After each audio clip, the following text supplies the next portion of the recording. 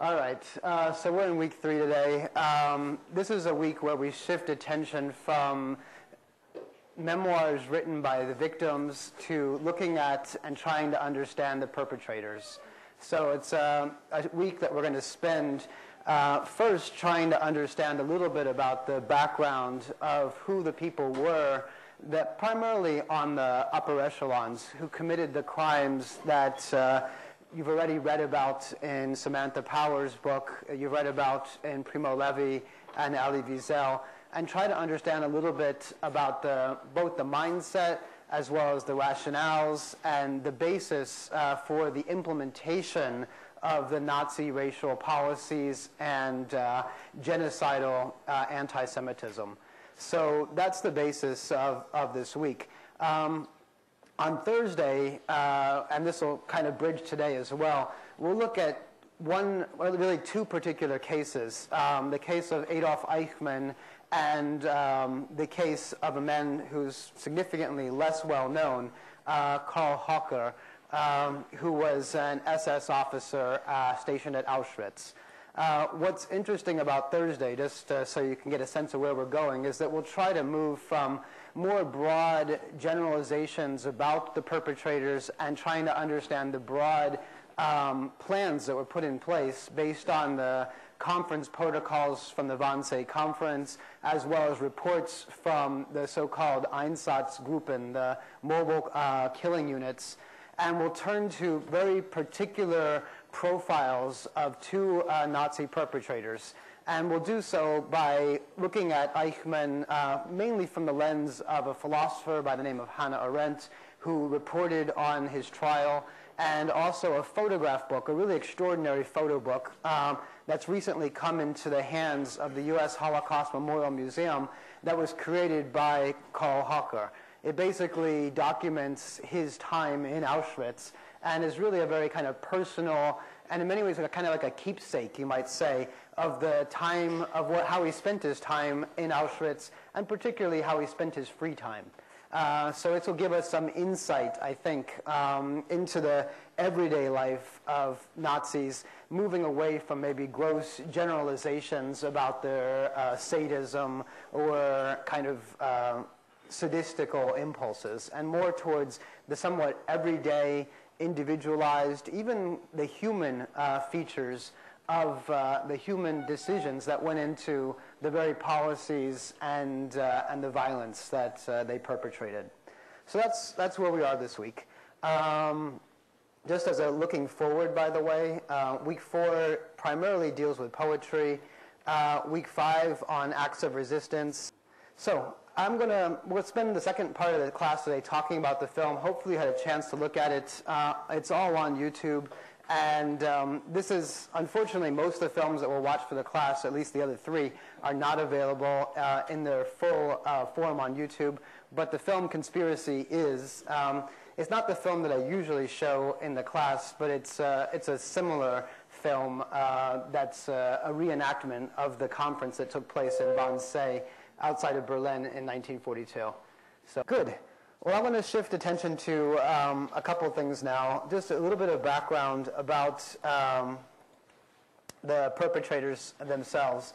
And I'll go ahead and might as well view this on slideshow version.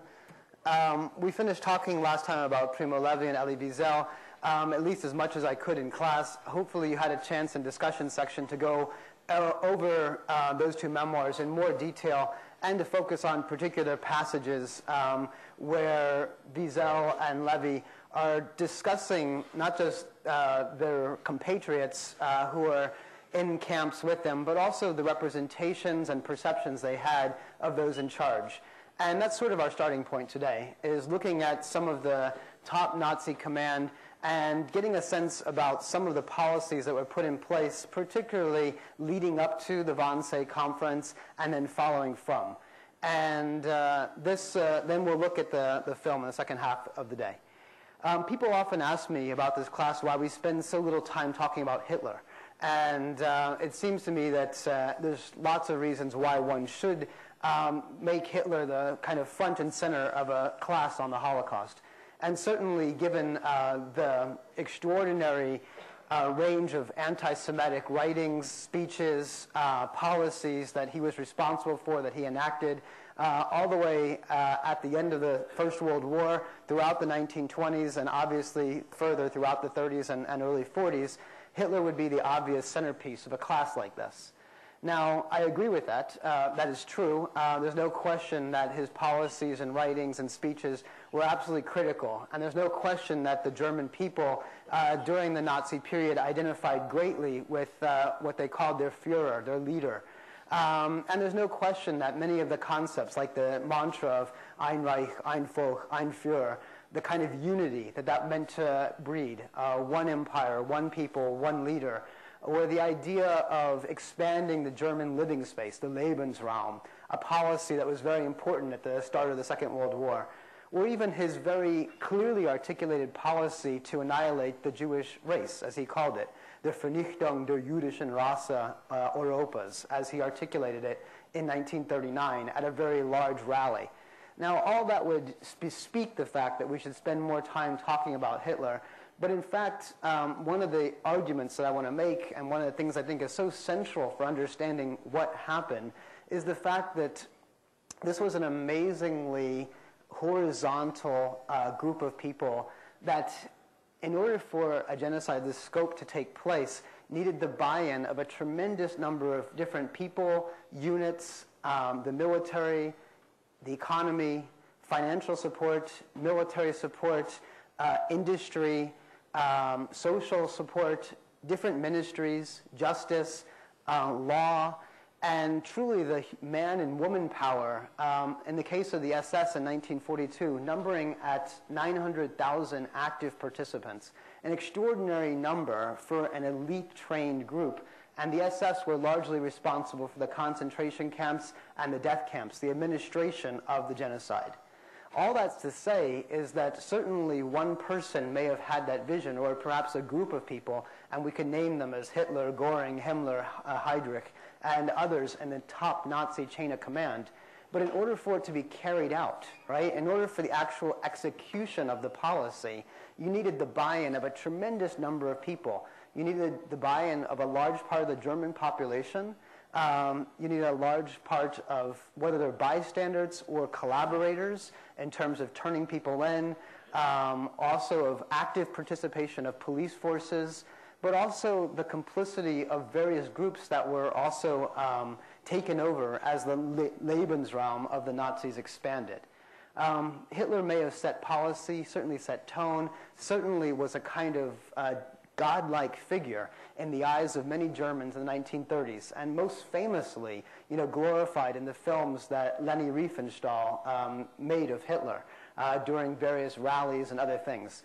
But what's important for our sakes is that we almost need to turn our attention to everyday Nazis. That is to say, people who were more of the middle rank, or perhaps middle and upper rank, who actually carried out the plans. So Hitler may have been in many ways a rabid visionary in terms of his anti-Semitism, but in terms of the actual day-to-day carrying out, it was left to people who were underneath of him.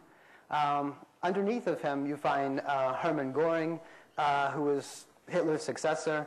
He was the one who articulated to Heydrich in a number of letters to find a complete solution, a Gesamtlösung, to the Jewish question. This is an important term. It goes back to our first terms that we talked about early on, about what terms the Nazis used to describe what they were doing. And you might remember those terms, just briefly to remind you. These, Vernichtung, the one used by Hitler, Ausrottung, widely used by Himmler in his writings, Inlösung, or in this case, Gesamtlösung, and later the term Völkermord. So final solution, complete solution, these are kind of euphemistic terms that are used. Ausrottung, widely used by Himmler, but Vernichtung, although articulated by Hitler, was not always the term that was used in day-to-day activities. Often more euphemistic terms like evacuation from the Wannsee Conference protocols was used, and partially in order to hide the reality of what was happening. Also underneath of Hitler, you have Himmler, who was the chief of the SS, the head of the Gestapo, and also underneath you have Reinhard Heydrich. Heydrich is the one who convened the Wannsee Conference. And although his name, for those of you who haven't studied the Holocaust before, may be unfamiliar, he was absolutely critical in instrumentalizing almost every aspect of what we understand to be the Holocaust. And this is all the more extraordinary because he was killed in the summer of 1942 by Czech resistors. And so he was killed prior to the fact that is to say, the genocide went on for almost 2.5 more years after he was killed. So at the time, when the conference was called, he was the head of something called the Einsatzgruppen. These I'll talk a little bit more about today. These were the first this is the first way in which genocide was carried out in territories that the Nazis conquered. They didn't first introduce gas chambers. They didn't first have mobile gas fans. They basically had machine guns. And these machine guns, these mobile command killing units, went systematically from town to town, primarily in very small Eastern European villages and towns, many of which were completely, or the vast majority were Jews, or completely towns full of Jews.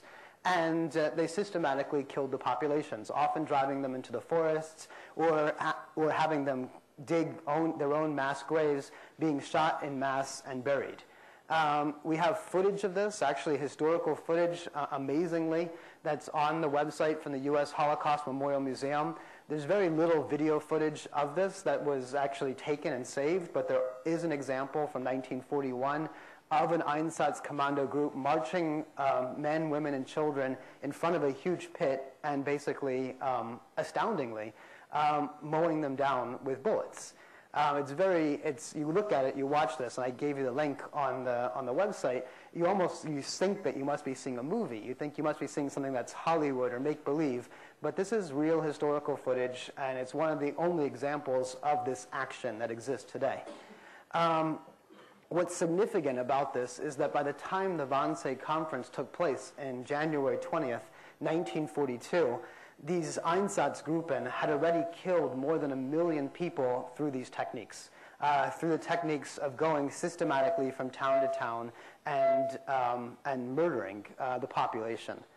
Each Einsatzgruppe, as I mentioned down there were 4, simply called A, B, C, and D, primarily worked in areas around the Ukraine, Latvia, Estonia, and Lithuania, mainly in small groups of men, small meaning 600 to 1,000 men. They're specially trained commandos, and these went from town to town in a more systematic way in the middle of the summer of 1941, although we know of, prior to that, other examples that were somewhat more unsystematic before 1941. The other thing that Heydrich is known for, and this is also significant, is the authorization to begin carbon monoxide gasings in 3 of the death camps, Chelmno, Belzec, and Treblinka, in late 1941, between October and December of 1941, also before the Wannsee Conference actually took place. You might remember I had mentioned this before, is that originally this was not Zyklon B in showers, but in fact were specially created trucks in which carbon monoxide gas was pumped in through the bottom, and inside the trucks somewhere between 60 and 100 people would be placed and essentially asphyxiated. And this process was tried, and it was very much a kind of trial and error process that was going on, but this process was perfected in some ways in the winter of 1941 under the direction of Heydrich. What's interesting as well is that one of the companies you'll see in Lanzmann's film Shoah, this is just something to think about in the future, when I talk about the complicity of different parts of the fact that not a single person could have done this, right?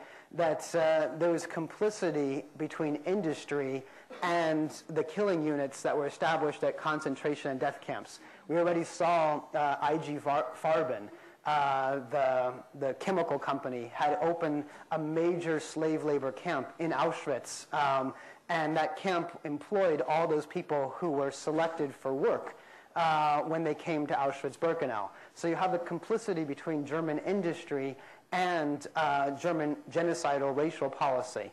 The same thing existed for the carbon monoxide vans. They were manufactured, the company was originally Swiss, called Zauer, and they had a German unit, and they were hired to create these special carbon monoxide vans for killing people.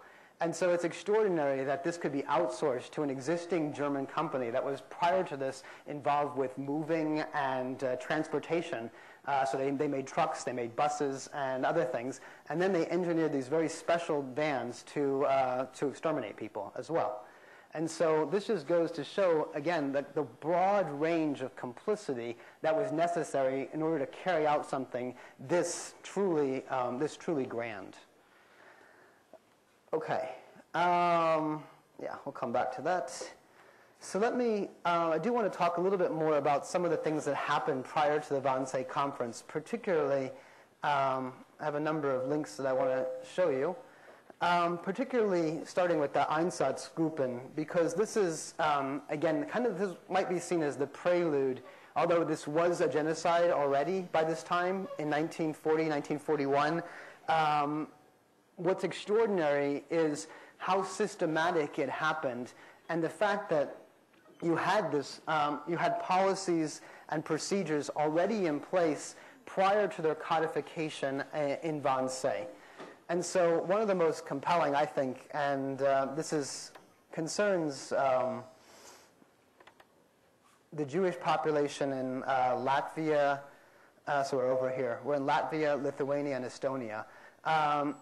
The reports were that in the areas, primarily in the Ukraine and then in more north involving these countries, you had a systematic moving of these mobile command units moving through these countries, moving town by town and shtetl by shtetl to annihilate the populations, primarily the Jewish population, but also a number of gypsies who were also found there, as well as a number of communist resistors and other political dissidents. This is 1939, and so this happens starting around 1941, 1942. And one of the reports that we have, and this is the one that I want to talk to you about, is by a man named, by the last name of Jaeger, who was in charge of one of the Einsatzkommando groups. In this case, it's Einsatzkommando Group number 3. And his report is basically of the work that this particular mobile commando unit did in Lithuania in the winter of 1941. What's interesting about this report, a couple of things. There's an English translation here, which I'm going to talk to you a tiny bit about now. But there's also the original German, which is the actual report that was, sorry about that, the actual report that was provided about the work that this particular commando unit did. Now, of course, this requires you to read German in order to understand it, but you can already begin to get a sense as to what this is about. The very first thing at the top there, it's stamped, secret matter concerning the Reich, the Nazi Reich. So this was a document that was to be internally circulated. It was not to be made public. It was secret matter, and it concerns particularly the kind of executions that were carried out by this Einsatzkommando number 3. It begins in 1941, and what's interesting, these are the dates here. In German, you might know that the day is written first, and then you have the month. And so this is 1941, the date here, the year, and it goes systematically through the different days. So starting January, February, March, April, May, June, July. July 1941, this would be the 19th of July 1941. This is the name of the town here.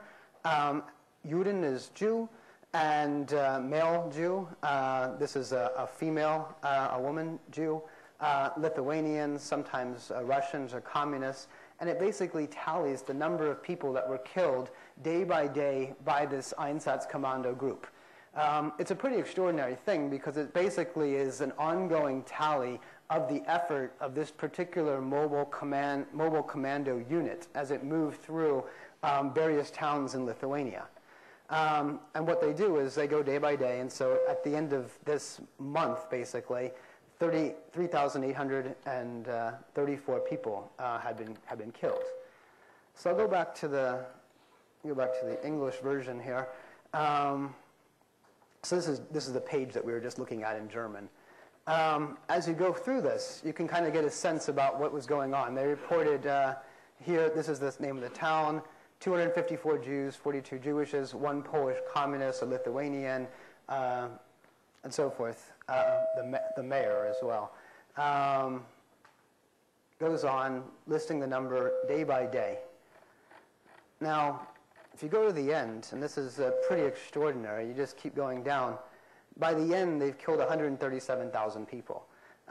It's pretty staggering, given that this all happened within the set of a few months. And so here we are, November 25th, 1941. They're in the city of Vilna. And one of the important things about Vilna is that this is a major Jewish cultural capital.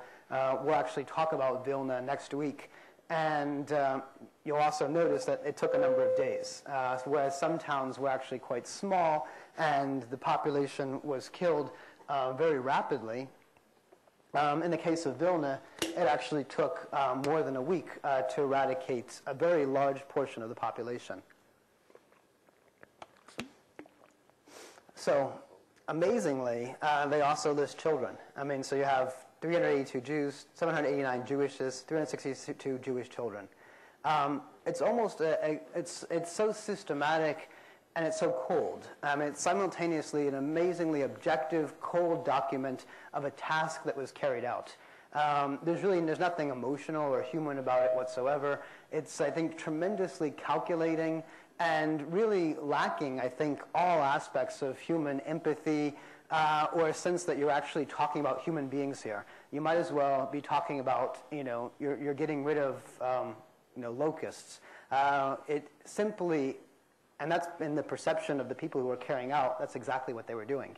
But what's so extraordinary here is just the kind of amazing, cold, calculating, objective reporting of what had happened.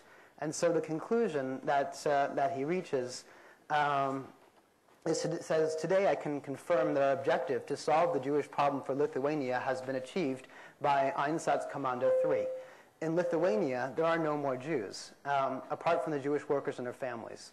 And by Jewish workers and their families, they mean particularly Jews employed in slave labor camps, most of whom will also be killed. So if they killed at this point 137,000, if you might remember, just to go back to the map that we had earlier. Oops, turn that off. So remember what we're talking about. There's 150,000 in 1939. By 1941, 137,000 had been killed, and the remaining group probably employed as slave laborers. Estonia and Latvia are also declared shortly thereafter to be Judenrein, which is free of Jews. So you might notice as well a couple other things that come up in the Wannsee Conference film that you watched. A couple other issues that were also sort of in discussion at this period, one of which is the question of sterilization. This practice was already being widely adopted, particularly within Germany in the late 1930s, actually starting in 1936, largely in order to sterilize groups of people within Germany that were considered to be unhealthy or degenerate or unable to support the German worldview about the superiority of their race. People that were sterilized were people of African descent, sometimes called in German people of the Rhineland, who tended to be from northern Africa. You had the sterilization. You had sterilization of Jews. You also had sterilization of people who were mentally handicapped or who had various kind of physical disabilities. The idea being that they should not be able to reproduce. Sterilization processes were introduced more widely with regard to a question of Jews of mixed races, and this is actually something that was handled in a lot of detail at the end of the film, because this is something that was actively debated about what to do with those Jews who were of mixed blood. And the issue here, again, is that mixed blood shouldn't be allowed to reproduce because that blood will continue to be bad, so to speak, or contaminated down the line. So it's an issue that already comes up in this report as well, since this was an active policy of the Nazis. The other thing that comes up that I wanted to mention is it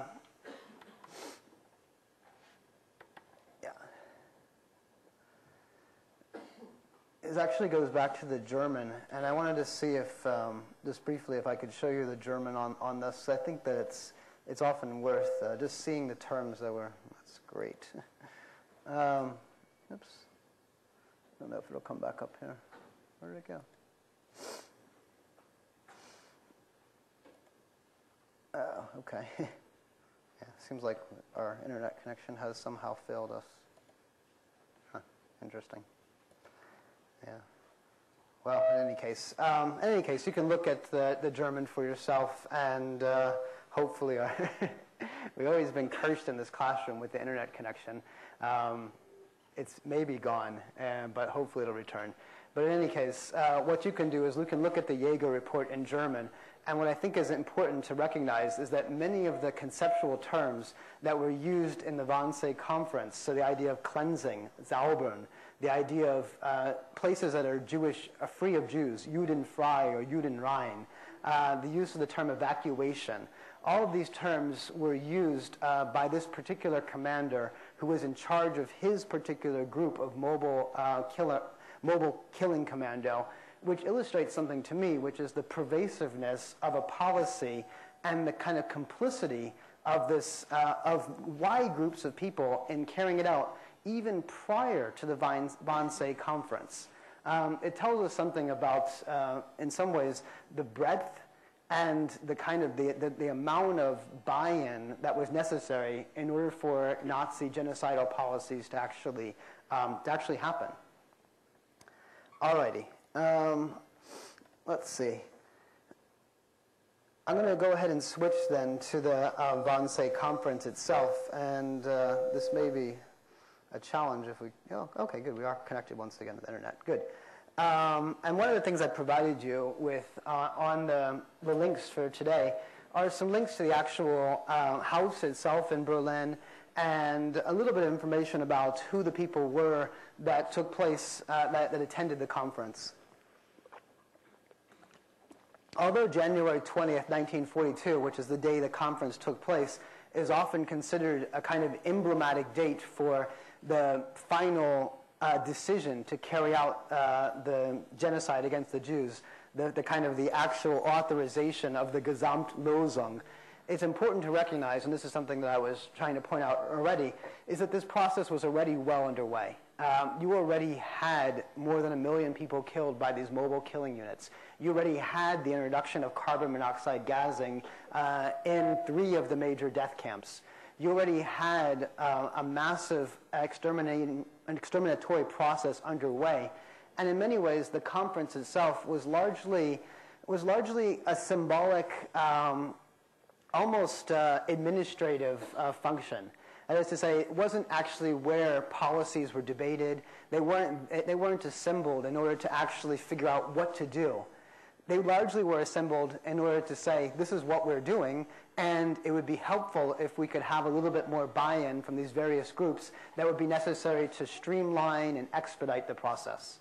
So this was not really a matter, as you saw in the film, there was not a lot of debating going on. They weren't really questioning whether this was going to happen. It was happening. It was really a question about how it would happen more efficiently and whether different units that hadn't been completely involved in terms of actually carrying it out could be involved. And this is where Eichmann actually begins to play a significantly larger role than he had ever played up until this point. The house itself is actually quite nice, as you saw in the film. It exists in Berlin today. If you go to Google Earth, and I'll provide you some links to this actually at the end of class today, or at least on our web links, you can see the house. It exists today. You can visit it. It's just outside of Berlin. It's located on a lake. It's a beautiful villa that was built in the turn of the century. It had gone through a number of owners, but it was mainly the house of a very important German industrialist. He had sold the house, and it had gone through a number of it turned over a couple of times before it became part of the property of the SS in the mid to late 1930s. And it was used mainly, this was probably its main major use, was for this conference that took place in January 20th, 1942.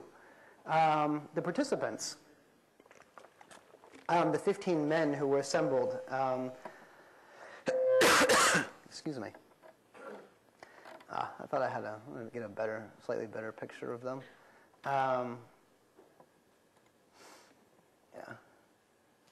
Yeah, put them all as a group. So these are the men. All of these men were played, obviously, by actors in the film. And what's interesting is that these are not, again, the highest-ranked Nazi officials. The highest-ranked person that was there was, of course, Heydrich himself. Now, the name of the person we know the best may have been Eichmann, but at the time, Eichmann was actually the lowest-ranked official who was assembled at this conference. He, in fact, had virtually no power and really very little standing within the bureaucratic organization of the SS. Now, that changed dramatically in the course of the years that followed, and in fact, he became responsible, as you saw in the film, but also, as we know historically, he became responsible essentially for deportations, organizations of trains and train scheduling, and he became a kind of the bureaucratic administrator of the expediency and of the material means of moving the Jews to their extermination and their death camps and the death camps. He survived the war, as you probably know. He went into hiding in Argentina. He was captured in 1961 by Israeli agents. He was brought to stand trial. He was found guilty for crimes against humanity and crimes against the Jewish people and was hung. But before being hung, he also offered extraordinary amount of testimony, some of which you can find on YouTube. Basically, unfortunately, most of it's in German. If you don't read German or understand German, it'll be hard to hear. And he also speaks with a particular German dialect. But he offered a tremendous amount of testimony, including testimony about his role at the Wannsee Conference, the notes that he took, and the protocols that we have today, which are surviving from his hand. This is interesting, too, is that each of the men that were assembled at the Wannsee Conference received a copy of the conference protocols, basically of the things that were discussed at the meeting. They were asked to burn those, to destroy them. Only one person actually saved them, and they were found after the war, and it's from those that we have today what's essentially the original of the protocols that Eichmann had written. A couple other things about these men that I think is relevant. These men were, for the most part, highly educated. Eichmann probably being the exception. Eichmann didn't complete high school. He had been on a track to study engineering. He never completed it. But most of these, as you can see by their names, were doctors. They were either doctors of law or they had PhDs in various fields. In fact, no fewer than 8 were highly educated, having completed advanced degrees at universities in Germany. And what's extraordinary about that is I think it already helps us to displace a very traditional stereotype that we have about Nazis. They're a bunch of uneducated, racist thugs who had no idea, to be, and so forth. If they were just educated, then they could become, they would become good people. And it's kind of this speaks something else. In fact, they were highly educated, and their education didn't actually stop them from carrying out a genocide. And this, I think, is a very fundamental paradox about education and culture. We like to think of them as separate things, that if you become educated and cultured and aware of the world, that somehow you become a more compassionate person. And I don't think that these things follow. And this is certainly borne out by the very fact that many of these people were highly educated and actually used their education to foster and to carry out a genocide. So it raises a question. That doesn't necessarily mean that education is irrelevant. I'm not saying that. but it does point out the fact that education isn't a necessary means to stop racism. That is to say, you could actually use it to carry out something like this. In any case, so these men represent different who came together in Berlin, came primarily from a number of different sectors. And I would argue that this was kind of like a hodgepodge. This was not, in many ways, the most systematic grouping of people. A number of them represented folks who had worked in the Eastern Territories, either directly in places like Riga and Latvia and Lithuania, which were essentially where the German line was at the time as it moved further and further into Soviet territory, who had been working, so to speak, on the ground, but also people from various ministries, the Ministry of Justice, people who were involved in legalities of German law, particularly Stuttgart. And you also had a number of other ministries represented, particularly ones that may strike us as kind of strange, but our Ministry of Race and Resettlement, and other essentially high-ranking Nazi functionaries whose role it was here was not really to resist or to really break ranks, but instead it was they were simply brought together in order to streamline a process which had already been decided upon. So in any case, you can read more about these individual people if you're interested. I'll talk more about Eichmann on Thursday because I think his case is, because we know so much about him and because of his testimonies and because of the role, the very critical role that he played, particularly with regard to the deportation of the Hungarian Jews in 1944, he's someone that will demand more attention.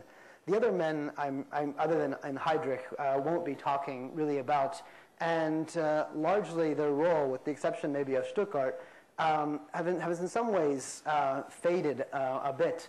Stuttgart is known because of his role in articulating the Nuremberg laws, and because, as you perhaps saw in the film, a kind of a sense about the legality of what was going on was still debated. And this always strikes me as so interesting because there's essentially a question about Nazi law, worldview, and Nazi legality, and then something else which may be, say, general human rights law, or a law which defies or goes beyond the specificities of the law that a nation puts together. And this, of course, becomes the very distinguishing these two things, becomes the basis of putting together conventions to fight genocide, and in fact the idea that there are universal laws, not just laws of a particular country. The laws of a particular country are the ones that these men tried to articulate and also tried to justify what they were doing based on their own kind of worldview. All right. See this. So I'm going to look briefly, before we turn to the film now, of the actual Wannsee protocol itself, which I gave you a link in the syllabus to the protocol in English.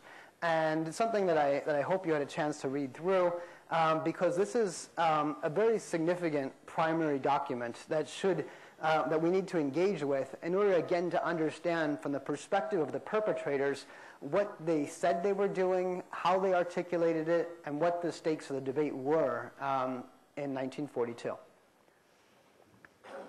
So what you have here is, these are the minutes of the discussion. I said again, the minutes were taken by Eichmann. These are the men who were present at the discussion. And a couple of things that I want to just draw your attention to, starting here. The chief of the security police and the SD then gave a short report. This is basically just what happened. A report of the struggle which has been carried out thus far against this enemy, meaning, of course, the Jews. The essential points being the following. A, the expulsion of the Jews from every sphere of life of the German people, and the expulsion of the Jews from the living space of the German people. Here they're using a couple of interesting words.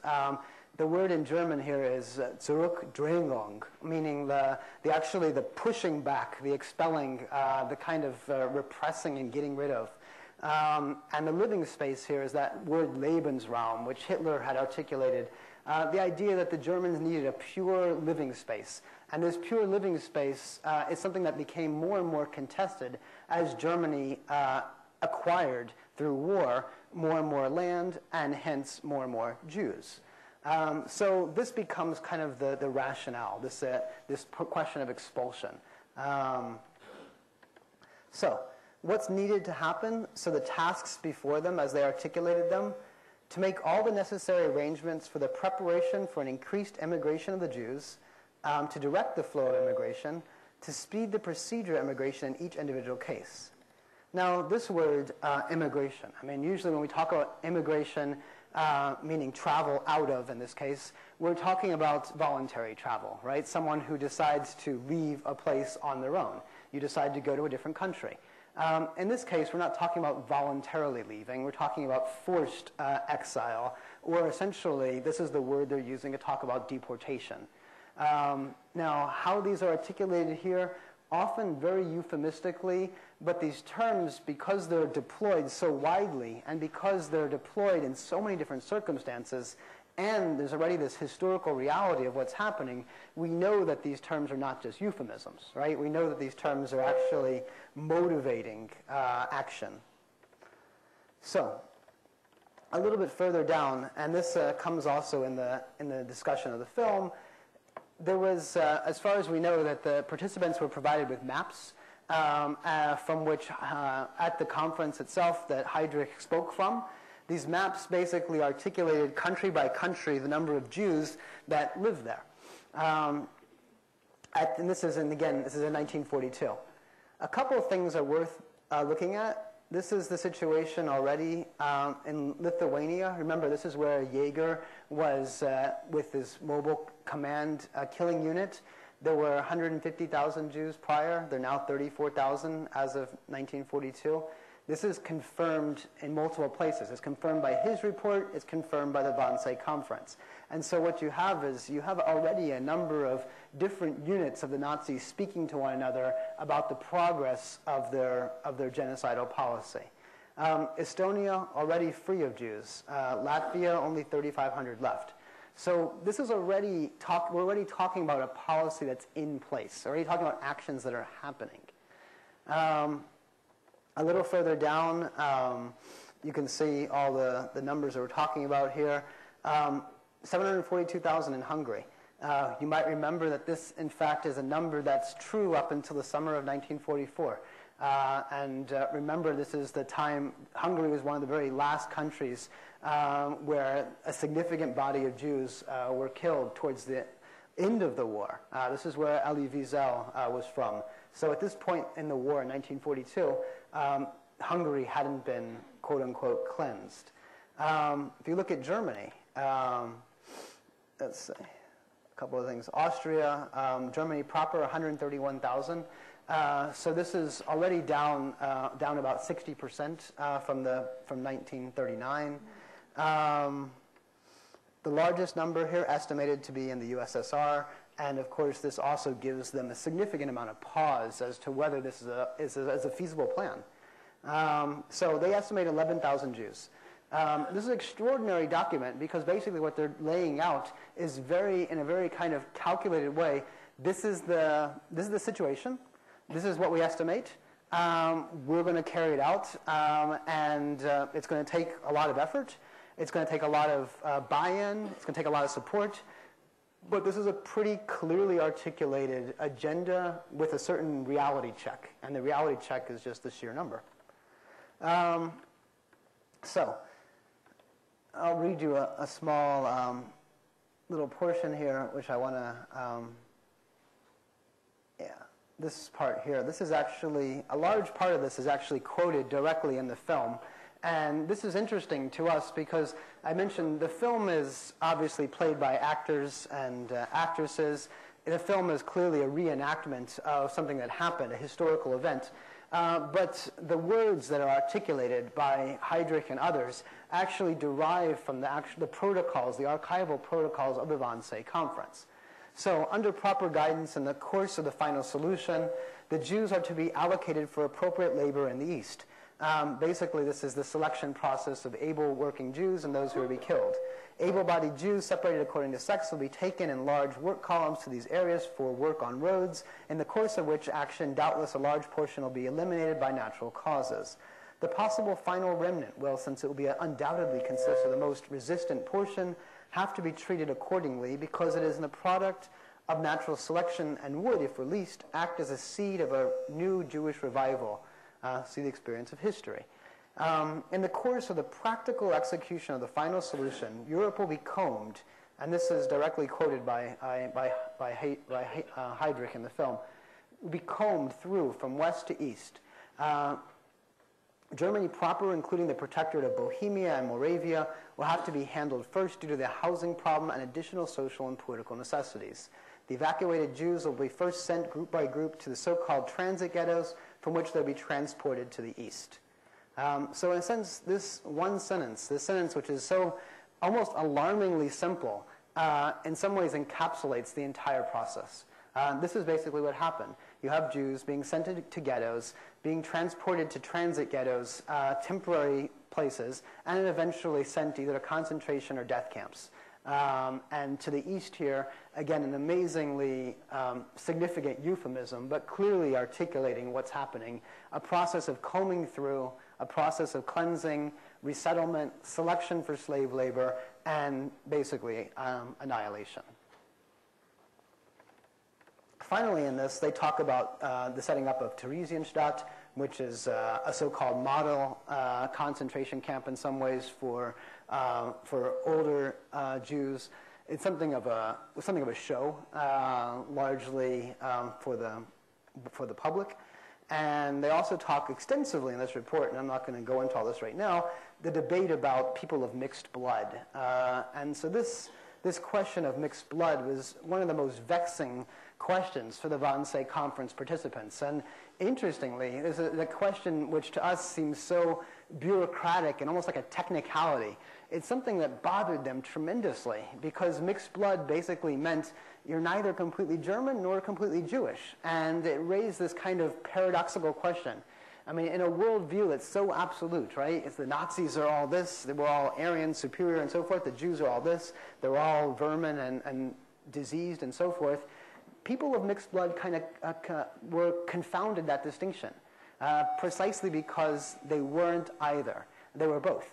And so coming up with policies that actually dealt with this question of intermarriage and mixed blood was a fundamental problem in some ways for the participants in the Wannsee Conference. Alrighty. So this is, as you'll see, you know a little bit about some of these debates that transpired. Let's go ahead and turn to the film because I want to, hopefully we're connected, looks like we are. I want to show you a couple scenes and give you a little bit of, at least we have spent about 25 minutes or so we can discuss the film. The film fits within a category of films that I would call historical reenactment. And that is to say, it's meant to take a historical event based on whatever sources we have available to us. These sources may be archival documents, they're places that we know were occupied with certain behaviors, things that people said, testimonies and other things, and as much as possible create an environment which is meant to reenact that historical event. The conference itself, we know when it happened, we know where it happened, we know how long it happened. We know the participants came together. They had a discussion which lasted about 80 minutes in length. It wasn't terribly long. There were things that were discussed and debated, but nothing really seriously was debated because they already knew what they were going to do. It was largely to get the buy-in and support of the various ministries and various groups that they thought, various leaders who they thought would be necessary for streamlining the plan. Heydrich here, who's the protagonist in this film, obviously, articulates, most of the words he articulates around the table are based on the protocols that we have from Eichmann. So we don't know if it was exactly these words, but this is as close as we know. And so in terms of historical reenactment, it never is absolute. At no point can we actually confirm that these are the actual words said when they were said, but it's the closest we can come based on the testimonies and the archival evidence that we have, which is where the film draws on. So I'm going to let you play a small portion here of this. Oops. Let's see if I can. If I can turn. Oops. That's on my computer, but not yours. Let's see. Let's plug that in better. Let's see if that will work. Your 5 million have not picked up anything, have you? No. Yes, and most will be casualties, eliminated by natural causes. Let's see. We intend to be complete. We will comb Europe from west to east, starting with the protectorates, Bohemia and Moravia. So I'm going to actually start that over. But this is the part that I was mentioning just before from the Wannsee conference. And most will be casualties, eliminated by natural causes. We intend to be complete. We will comb Europe from west to east, starting with the protectorates, Bohemia and Moravia. We will evacuate them first. All to be evacuated Jews, group by group, will be sent to, call them transit ghettos, and then transported to the east. Sir, please. You want yours first, I understand. Let me make my case. You will be heard. When in your plan do you take their women away? Have they allowed to make the beast? Control yourself. Jews who have beyond 65 years will be moved into old age ghettos, possibly Theresian staff will be chosen where they can expire at their own speed. We will sweep all severely wounded Jewish veterans and those given the highest military decorations, the Iron Cross, first class. That fine distinction will be abandoned. They go too into the old age ghettos. Or we will be drowning in requests for exemptions and intervention. I was referring to intervention of another kind. Below the waist. Oh, this is all very beguiling. But when you include privileges for these Jews or those Jews, the party chancellery sees its interest a certain way. And Martin Ball, I can say. So I'm going to stop right there. But what you have here is, of course, the articulated points of view that when Heydrich is articulating something that's, he's basically, we're drawing off of or the film is drawing off of the archival evidence. And then the debates that happen between the various other members who are associated there are debates that largely periphery to the actual carrying out of the plan. So we know of particular points of view that various ministers had espoused, various questions that were asked, particularly concerning legality and really issues that were almost self-serving for their own particular domain. That is, whether they would have enough workers or whether they had enough military or enough financial support and things like that. So these kind of questions then come up in the film at various points. But the first question, I guess, we might want to begin with, is just trying to understand a little bit about the portrayal of the perpetrators is just, in fact, that is just the portrayal. That is to say, what kind of people are they? I mean, how do we even begin to articulate these characters? Like, how would we describe them? Can we differentiate among them? Are they all the same? Or are they, in fact, in some ways different individuals? Or are they perhaps different variations of the same? I mean, as you watched the film and you kind of saw this unwind, how would you begin to just characterize, I mean, these Nazis? I mean, what kind of people are they? What would you say? I'll put a couple of notes here. Yeah. So this is the question we're dealing with. It's this one. What kind of people are they? Is there something redeemable about them? I mean, who are they? Yeah, I think that's largely right. I mean, bureaucrats, functionaries, calculating, self-serving. Sure. What else? I found Kritzinger in particular to be very intriguing because there was, like she was saying, it seemed sort of like he was bothered by the fact that like his authority was being challenged and that like and that Heydrich was taking control when he felt like maybe Hitler should be in charge of this. Right. It also seemed like at least the film was implying that he had some sympathy with the Jews, and I know that at the Nuremberg trials he stated that he was ashamed of what the Nazis had done. Right. And this is interesting to us, I mean, for a couple of things. I mean, that's probably the one character in the film that perhaps brooks some resistance. I mean, he stands up at one point, he's looking down, he's unclear if he's actually at the table or he's away from, right? This is the one person, I think, at least in the film, that begins to have some questions. I mean, Stuttgart maybe has questions, but I think you're right. They're largely questions about legality. And they're largely questions about whether the questions that are being put into place about interracial marriage and mixed-blooded Jews would still apply with regard to the Nuremberg laws. But I think with regard to Kritzinger, it's exactly this question, I think, at least in the film, as maybe having some question about wondering if this is, wondering if this is right. Now, this is interesting as well because one of the things that happens, we'll look at some footage from the Nuremberg trials in a couple of weeks. And one of the things that happens so often in these trials is the fact that the people who are there have no shame whatsoever and, in fact, consistently declare what they were doing as either following orders or as doing something that served a greater good. So to have that depicted in the film as this kind of moment of perhaps a kind of moment of empathy is, I'm not sure if it's either a wish on our part, so to speak, a wish by the people who created the film in order to project this into a particular character, or if it actually did reflect his particular historical character. It's an open, I think it's a question that actually probably is worth investigation and maybe some debate. Other thoughts about the protagonists? I mean, is there anything redeemable about any of them besides perhaps Kritzinger? Is there anything redeemable about, say, the other ordinary Nazis? Thoughts?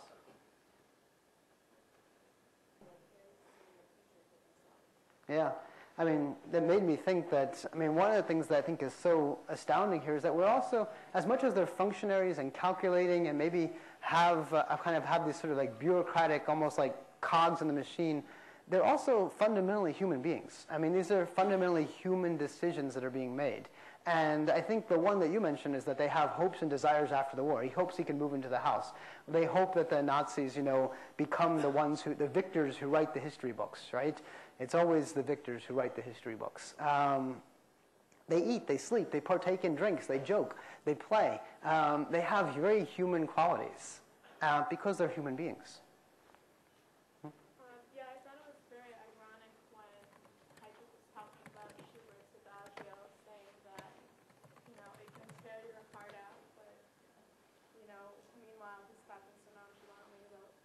Right. Right. I mean, he quotes Goethe at one time in the film, who's a kind of German Shakespeare, a great poet. He talks about music. It's almost, and this is, again, that goes back to that very paradox about education and culture that I mentioned before. These men had PhDs, right? These men were very well educated. They were very well read. They understood German philosophy. They understood German music. They enjoyed opera. They read poetry. They were cultured people. They were civilized in terms of what we understand to be civilization. And not only that, they also had the same exact qualities as us. That is, the everyday qualities. They ate, they slept, they had jokes. They were almost like a bunch of, almost like an old boys network in some ways. They had a kind of fraternity about them.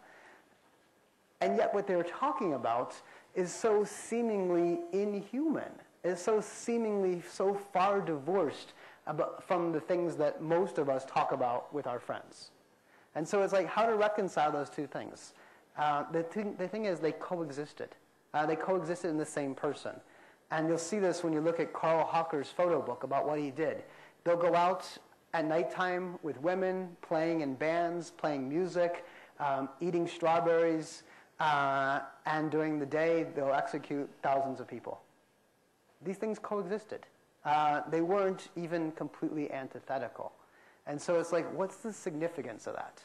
What's the significance that you can be entirely human, cultured, civilized, educated, and simultaneously carry out things that we consider to be utterly violent and barbaric? It's a kind of fundamental paradox. I mean, at kind of the heart of what we think about in terms of our humanity. And we have a lot of different capabilities, right? We're capable of love and empathy and kindness and tremendous charity, and we're also capable of tremendous violence. And that's almost what's fundamentally human. These very different capabilities or potentialities.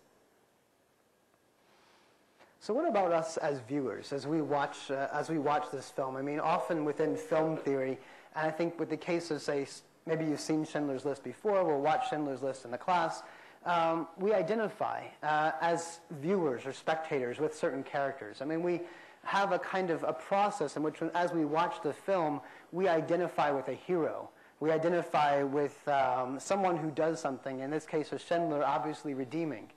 I mean, the question of identification in this film is actually a really interesting question because, if anything, it's really this kind of massive disidentification that happens, right? I mean, we can't say that we identify with the perspective of Heydrich, and we certainly don't identify, I don't think, with the other characters around the table.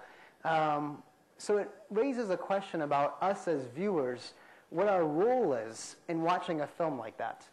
I mean, what is, if we're watching a historical reenactment, you're basically watching a history event unfold. You're being privy to something that you weren't obviously at. And so what does it mean for us? I mean, what kind of viewers are we? Are we voyeurs? Are we meant to be estranged from what we're seeing rather than connected to it? I mean, what becomes, or how would you understand our role as a viewer watching this film? I mean, an easier way to put it is, how did you feel?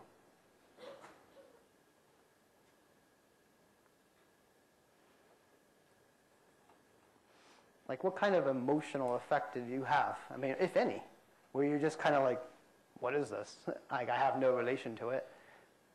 Were you angered? Were you annoyed? Were you just not cared? I mean, what kind of emotional effect did the film have? Or did it elicit? And the reason I'm asking this question is because I think that the film was very much constructed to have a particular effect. What do you think? I think you identify with the characters who are kind of opposed to mass deportation and killing, and even they don't really realize that they're not completely trying to stop it, they're just trying to make it slightly less murderous or right. slightly less illegal. Right. Yeah, it seems like the only one you could possibly identify goes back to this question of Kitzinger, right? And his statement at the end of the film where he was ashamed of what he saw. It's like at that moment, maybe we see something slightly redeemable in this whole mass, knowing everything that happened. There's this tiny moment where the film gives you almost gives you something. It's like, well, thank God, at least he felt ashamed. But other than that, it kind of hits you over the head of these people have no feelings. They're almost incapable of empathy, and an amazing kind of disidentification that I think the film is meant to elicit. I mean, if you think about it in comparison to other films where you have a hero, you have someone that you identify with, there's a good person, there's something redeeming. And I think Schindler, which, again, we haven't watched in the class, but maybe you've heard about it. I mean, the story of Schindler is he did actively save Jews, and he was a card-carrying Nazi. And so there's something fundamentally redeeming about him. And we as viewers, as we watch a film like that, also have a certain space in which we inhabit. And it's a space, I think, of a certain amount of safety, and it's a space in which it's a space of identification. And in many ways, this film closes that off. It doesn't really give us room, and instead, perhaps makes us voyeurs on something that we weren't privy to, meaning we're seeing an event unfold that we weren't actually at.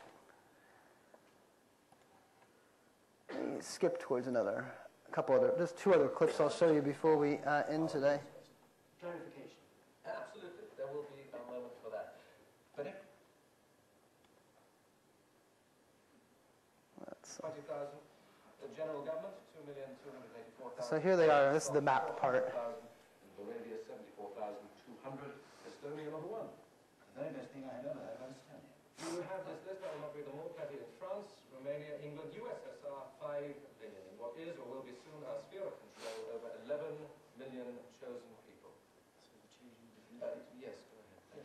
Except that there are countries that define Jewishness non-racially, merely as a religious practice. England, America. I'm going to actually scoop to another spot here. So I want to say one thing about the question of legality here. No. Sterilization is promising, but attempting a supersession of what are clearly defined laws in order to impose all these subjective evaluations, it's like, forgive me, it is like the imposing of ad hoc law. Depending on subjective evaluations as to whether he looks Jewish or he has a Jewish personality or whatever else that is subject to personal interpretation and variation, including the assertions of the damned Jew himself. And what does this do? It subverts the Nuremberg laws and it perpetuates disrespect for the law. I think we are absolutely placing our proposals carefully No, on with all due your respect, in all frankness, it's a tangle, and this is not pride of authorship. I am simply reacting to the bureaucratic train wreck that's to follow. So a couple of things I want to say here. I mean, this issue here, I mean, debating the legality of Nazi law by Nazis. I mean, it's a really interesting moment in the film because here you have this question, I think from our point of view, we have a perspective of Nazi law is not law of the land. We have the perspective of the UN, the perspective of the Universal Declaration of Human Rights, the Conventions Against Genocide. You might remember from Samantha Power's book when in 1948 the UN had ratified the Convention for the Prevention and Punishment of the Crime of Genocide. They very specifically say that there are laws that are in place that go beyond national laws. And so Article number 9, which I'm going to read for you just briefly, it says, disputes between the contracting parties relating to the interpretation, application, or fulfillment of the present convention, including those relating to the responsibility of the state for genocide, shall be submitted to an international court of justice at the request of any parties in dispute. An international court of justice. This is something that was invented precisely because of this problem. This is a Nazi laws, or the laws of a state, cannot be universalized because those laws are by definition the very particular racist laws of that state.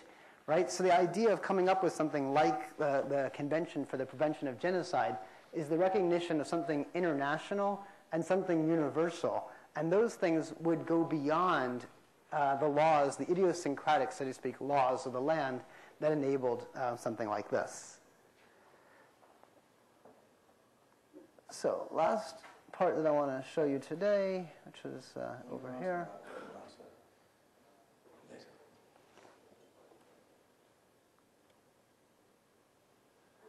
And this is... Yeah. And this is the part I wanted to show you in the film, which I think is actually, it's quite interesting even to watch the camera as the camera moves around the table here. One of the things that the film does is, again, positions us as viewers on something that we were obviously not at, right? A historical event which has been reenacted before our eyes. And as the camera moves from person to person, it basically allows us to have the view around the table of what Heydrich had articulated to be the unanimity that he was aspiring for, right? The unanimity, which meant just the participation of all those people who were gathered around. And so watch as the camera kind of unfolds and moves from person to person as they articulate their agreement. I trust my enthusiasm is clear as apparent. Yes. Neumann? I would like to know that adequate supplies of labor will still be available, especially the skilled On a case-by-case basis, Major Langham. Yes. I would like to urge that speed that Dr. Meyer asked me. The Poles are not as disciplined a population as we Germans. And I will report the will of the group to the Governor General. He will understand that I'm relieving him of a burden, Colonel. I thoroughly approve and am anxious to start. I look forward to working with your office and yours, Colonel. The sooner the better.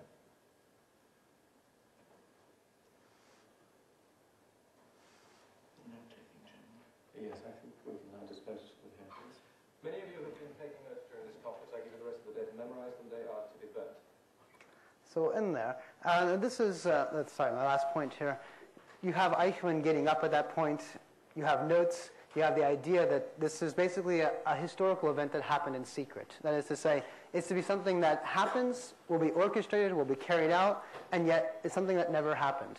And so this extraordinary moment of what the film is also doing is it's also demystifying something that intentionally, by the people who called the event, was to be something done in secret. So, all right, we'll see you on Thursday.